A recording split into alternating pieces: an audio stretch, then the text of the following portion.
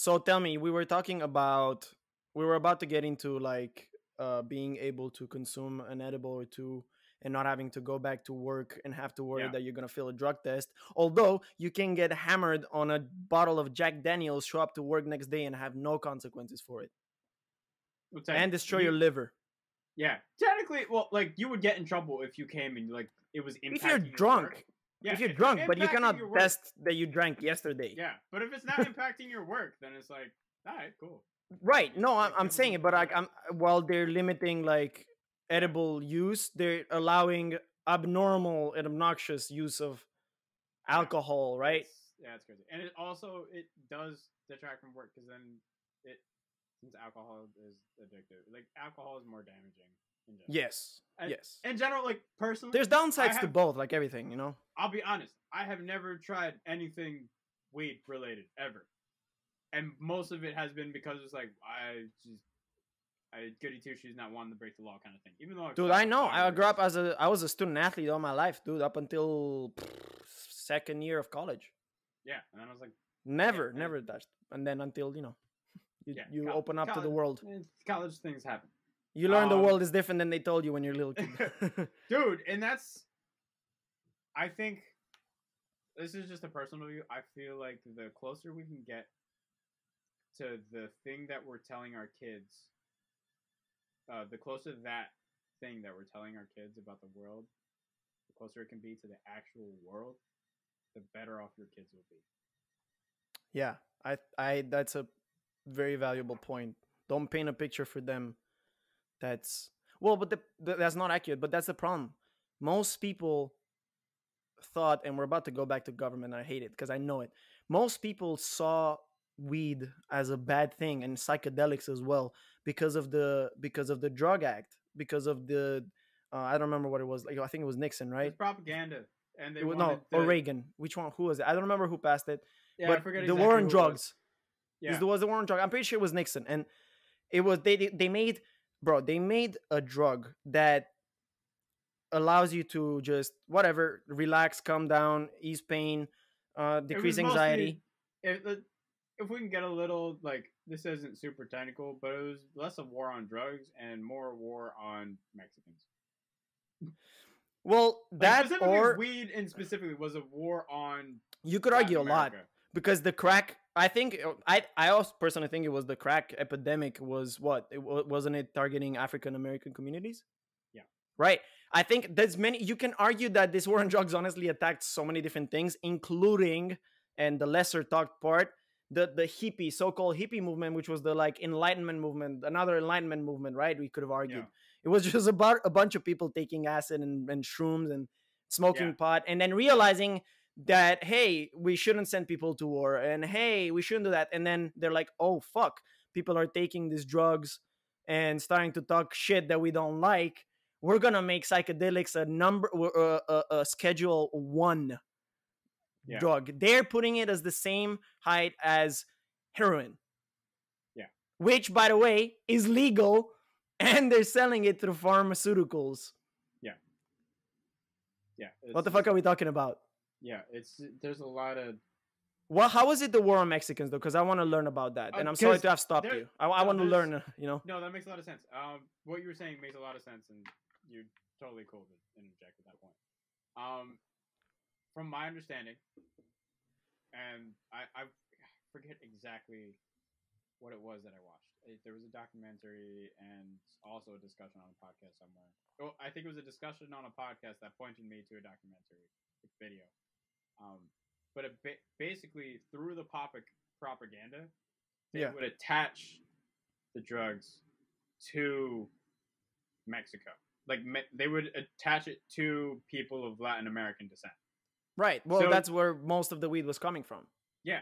So, and then it was basically attaching things that they didn't control, and that even there are people within their own societies, people that what they're doing is bad. Weed is bad. Weed and cocaine was the same thing for everybody at that point, because that's what was coming in. Yeah, and I forget there was another reason. There was another reason why they that a lot of people have said that was behind the war on drugs, right? Yeah. Specifically on weed being illegal across the country. There was another reason, and I can't remember it. I got to go back and educate myself a little bit more.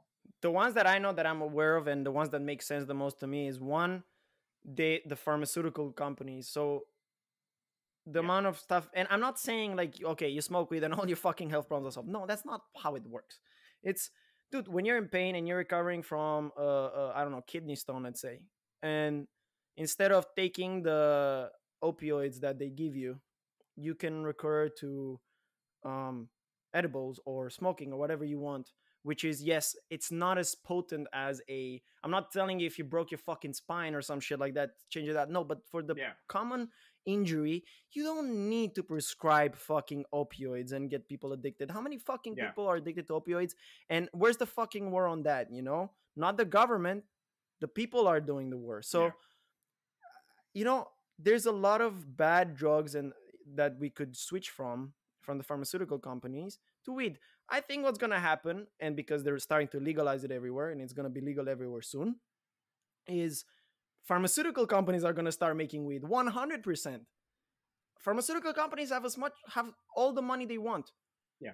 They have huge money. Watch, pharmaceutical companies are going to start creating cannabis products because they have the They money to invest, they have the they money to raise, harvest, grow. They're just going to join the competition. They're not going to I'm gonna lose. I'm gonna point this point out.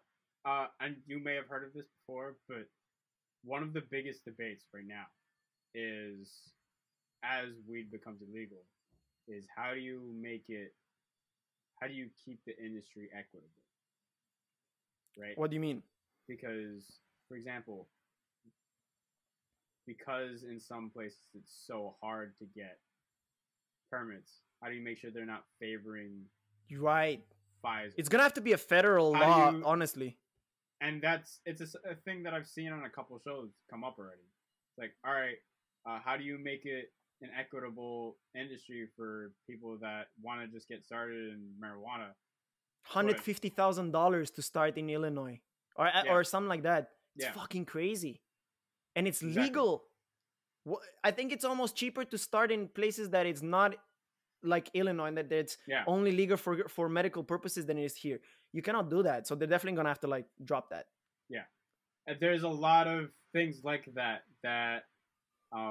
there was a discussion with just an African American founder of it was a black owned weed dispensary, and they were having Okay. a discussion about it, literally about that exact thing. It was like, look, I wanted to do it, but it's like it's so hard to do it that the fact that we're the only black owned marijuana dispensary in whatever state they were in isn't surprising. Yep. And it's like trying to make it equitable so it doesn't turn into another industry that's just perpetuating the wealth gap. That it can be an industry that can maybe serve as somewhat of an equalizer that can add that can add wealth to people that are passionate about it but didn't have the funds before. Yeah. And Well, I not also just think continue to add wealth to the people that already have wealth. that are already making more money, right? Yeah, But I also think that is a danger. But I think where that can be mm, reduced a little bit is when you look at the whole supply chain and every single job and market that weed is going to create, and I mean cannabis is yeah, going to create. Just when I say weed, it's like street, like cannabis in general, because cannabis includes CBD, kratom. It includes a variety yeah, of things. So it's about there's gonna have to be people that are gonna be employed to work on farms or like on like wheat, like on cannabis farms, and there's gonna be people who are gonna have to be transporting that. There's gonna be people who have to test it. There's gonna be a lot of jobs are created along the way, and a lot of businesses are gonna have to be created along the way. Like, hey, we will do like this for the cannabis industry, or we will help dispensers do that, and then it's gonna create a lot of business. But like you said, when it comes down to it, the yeah, majority of the profit in the business is going to have to be you know an opportunity that everyone can get to, yeah, making sure that all the time the standard and the quality of it is correct. But it shouldn't be different than starting a fucking energy bar yeah, box, like boxed energy bar, yeah. FDA that has to approve it or whatever, and that's And it, bro. like, let's just think about something that's hilarious but also really fucked up at the same time. If somebody was arrested for marijuana charges 5 years ago, then for a lot of the permits to sell marijuana, they wouldn't qualify. Yep.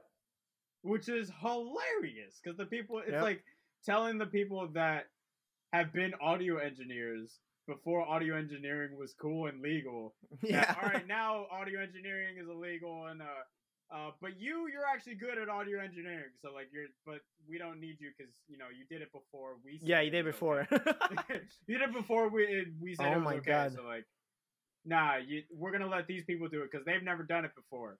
Yeah, I was arguing like you cannot like I was talking about retroactively like letting people go out of prison. That's more difficult to do, but like not being able to fucking start or apply for a cannabis license because you committed a crime that's not a crime anymore is okay. Yeah. The basic is if you committed this crime, it means you can commit another crime, right? That's this just justice system. It's work like that. But the justice system should also say, okay, we don't consider this a crime anymore. I don't know. You should be able to do that. Like, I personally feel that if something is not considered a crime anymore, it should be expunged from people's records. Yeah. Like if somebody was drinking in the 1920s, right, and that was considered a federal crime. Yeah. Like, and they're like going to apply for something now. No one's gonna be like, oh, well, you drank during Prohibition. Like that's not cool, man. It's crazy. It's essentially the same thing. It's just Prohibition for marijuana was a lot longer. I just think that there's both sides to it as well. Like there's a bunch of people who love to believe that weed can solve everything, and dude, no, it's like you gotta make it.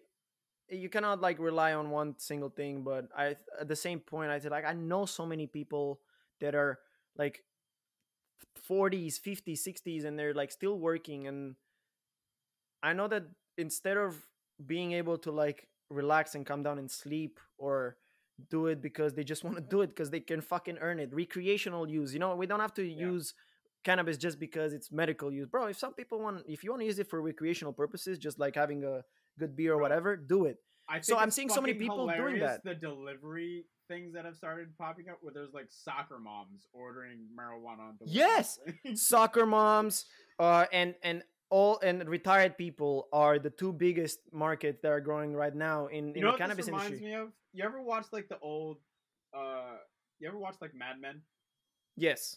You know when they're talking about marketing cigarettes or like alcohol to women in that show, how they're like, yeah, man, we just gotta get them as like it's a thing for them to relax. I feel like now is that for marijuana. Exactly. It's just, and it's cycles, every 100 years or every like we just introduce something else, and this time it's fucking weed. Yeah. I don't know. I'm hoping it's looking good because if anything, just bro, another crime that's not really a crime. It's a fucking plant. Like, oh, so one plant I can put in my water and brew and it's tea, or there's caffeine that makes me fucking like jittery if I drink too much of it. Yeah. But the weed plant that grows out of it's a fucking weed.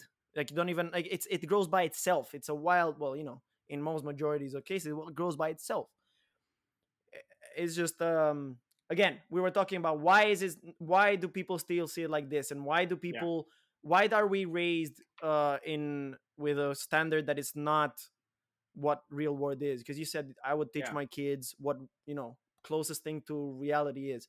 Well, because they were our parents and whoever it is, they also didn't know because they were also fed some fucking media and shit. The other biggest thing is like there's so many people that just stay in their bubble the entire life. Right, because it's after fucking 60 years of life or 50 years of life, bro, why would you change your entire like belief system? And it's crazy because now in this current state of the world, right, there is a greater access to information. There is, which means two things. One, and it's gone both ways, where one, you can have a better picture of the world like so many people before us never had access to. Like if you lived in the middle of like, I don't know, Iowa, there was no way to know what was actually going on in the world for the most part. You just had to wait for the paper to come out and hope that there was a reporter that got the information to the person that's running the paper in Iowa. But most of the time, it was like local news. Now, you can know what's going around like the entire world. You can learn about all of these different thoughts and different perspectives from the entire world of humanity on the internet. The other side is you can also just stay deeper in your bubble. So instead of occasionally, like, you can live in New York and not see, you live in a completely different world than the person that lives next door to you. Yeah. I think it's Meanwhile, because back of in an the day, informational like, overload. it's no, it's because one, it it's addicting to have self verification, Yep. and that's what people profit over. Like, that's a lot of the divisive media. They profit over telling people that they're right and that the other side is wrong, and creating a boogeyman. Right. At the other side, in general, the person like us, we prosper the most by knowing the most about the actual state of the world. Yeah. And there's just the combatant between that. And it's literally, I personally feel that most of the people that stay within their bubble, it's out of ignorance, not because of choice. Yeah, in the world of information, most people choose to live in, not most people, people choose to live in ignorance. Yeah. And And I don't I was know, thinking I that, personally feel that it's not a choice. I feel like it's literally not knowing better. It's it's like an when you're, unconscious choice. yeah, I I feel think. like it it's almost like your dog pissing on the couch. Like, he doesn't, like, the first time he does it, he has no idea that it's a bad thing Yeah. to do. Yeah, exactly. So yeah. I just think people's belief systems and the fact that, hey, you're told that you're being told every day what to do, and like you said, back then you had to wait for the newspaper to find out what was going on in the world. And you So were you, given if you had to empty change, space. right, and you're given empty space for you to adapt that new change, right? This is a new thing that we're gonna do, and it was also slower pace, right? It wasn't Yeah. like, hey, in 2010 we had an iPod, now we're about to go to Mars. You know, like Yeah. it was not like that. It was like slower so people could adapt to change. What happened is the Yeah. speed of change and the speed of information fucking zoomed. We got blown with all this information And to some the people point where, adapted.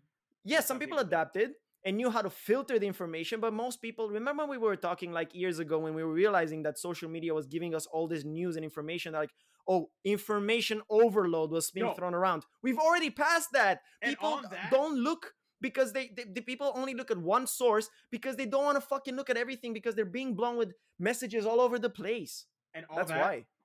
look at the generation that didn't grow up with social media. They're the people that haven't learned how to, they just don't understand the downsides of social media. So they don't talk about it. They haven't told the kids, but like our generation growing up with social media, a lot of us have learned the downsides of social media. We've learned that it can become a time suck. We've learned that you need to control and research what you're seeing.